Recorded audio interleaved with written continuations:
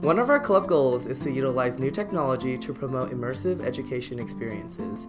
Augmented reality involves placing virtual objects into the real world. AR Textbooks has models popping out of the page, allowing students to view diagrams from new perspectives. We explore the cross-section between technology and education by developing an affordable and intuitive way to interact with an otherwise boring and age-old medium, the textbook. Google Cardboard was a natural choice as a platform because it is our belief that tools for education should be readily accessible to anyone. Here's an overview of the technologies involved in this project. We use the Vuforia SDK for marker detection. Vuforia turns custom images into markers for our app to recognize. We use Autodesk Maya to create our 3D models, and we use Unity to put everything together into an iOS app. On Cal Day 2016, we had the opportunity to showcase our project to prospective Berkeley students and the public at large.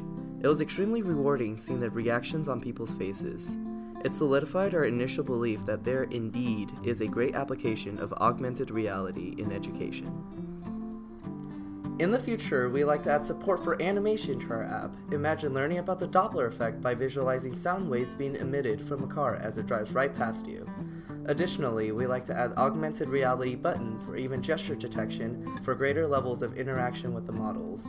Augmented reality will evolve the textbook, allowing for discovery-based learning experiences in the modern classroom.